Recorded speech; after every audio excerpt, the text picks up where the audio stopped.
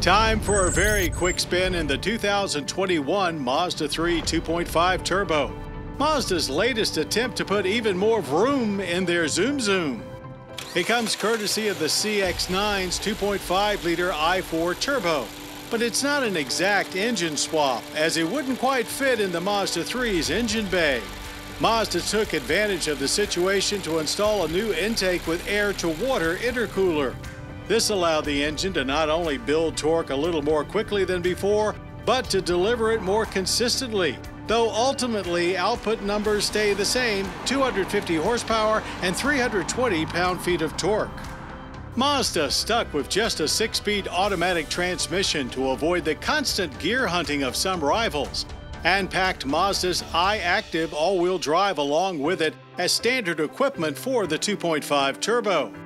Also included is an updated version of G Vectoring Control Plus, which goes a long way towards eliminating understeer to provide an even more rewarding driving experience. More power, yes. Am I happy about that? Absolutely yes. But Mazda's going to great lengths not just to add more power, but to create a better overall driving experience in the 2.5 Turbo. You want to get on it, it will go like no other Mazda 3 before it. But you want to relax and chill, it does that equally well. It's not hyper at all, very smooth and refined.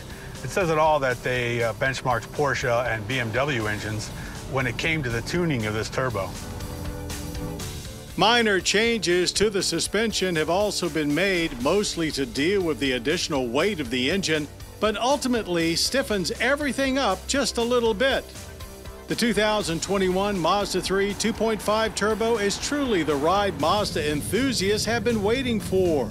Arriving before the end of the year, sedan pricing starts just under $30,000, add another $1,000 for the 5-door hatchback.